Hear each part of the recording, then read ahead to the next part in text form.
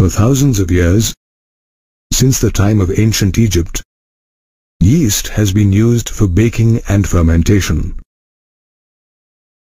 With time, it was observed that dough rose during the bread-making process due to the exhalation of carbon dioxide by yeast.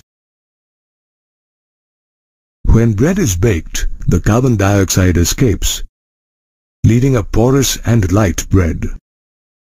Similarly, during fermentation, to prepare beverages and cheese, the main gas that yeasts produce is carbon dioxide. It is therefore evident that microbes produce gases during their growth and metabolism.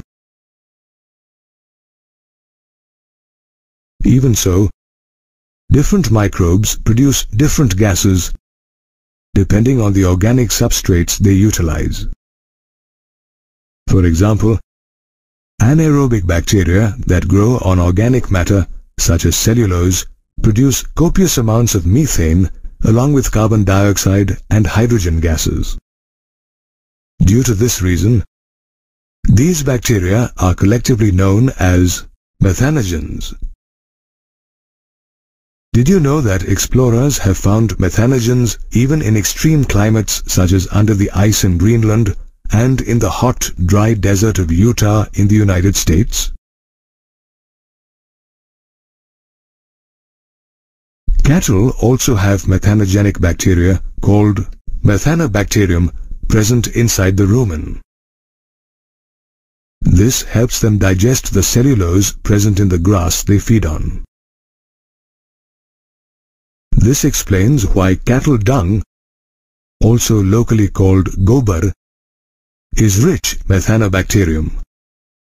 This dung or gobar is used to generate biogas, also known as gobar gas, in a biogas plant. In India, two types of biogas plants are used, the fixed dome type and the floating gas holder type. In the fixed dome type, the dome is made of concrete and is fixed, whereas in the floating gas holder type, the lid is made of stainless steel and is movable.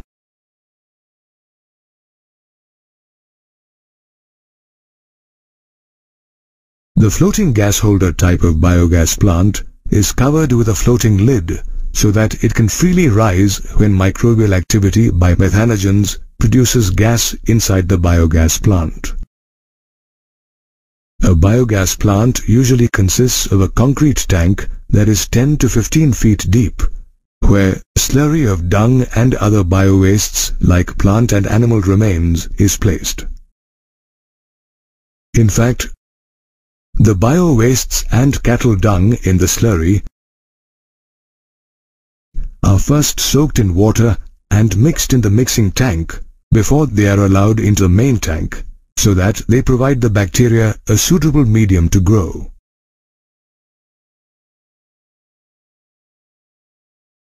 Methanobacterium and other anaerobic bacteria present in the slurry decompose it to release a mixture of methane, carbon dioxide, and hydrogen. This mixture of gases is also known as biogas.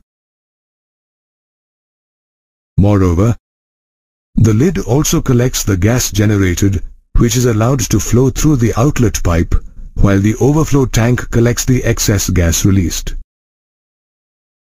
The biogas generated reaches nearby houses via an outlet pipe.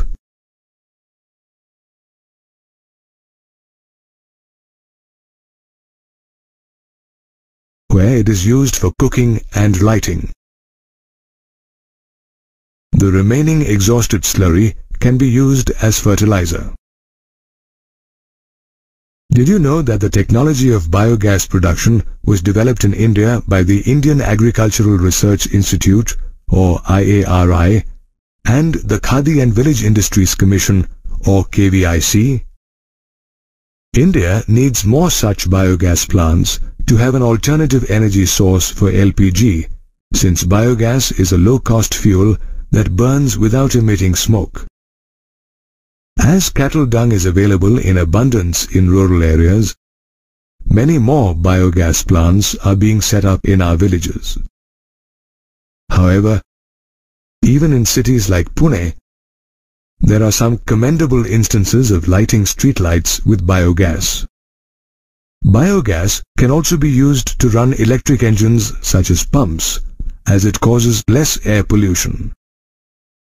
Therefore, whether a village or city, establishing a biogas plant is an effective way to generate energy from wastes, and this has been made possible by microbial activity.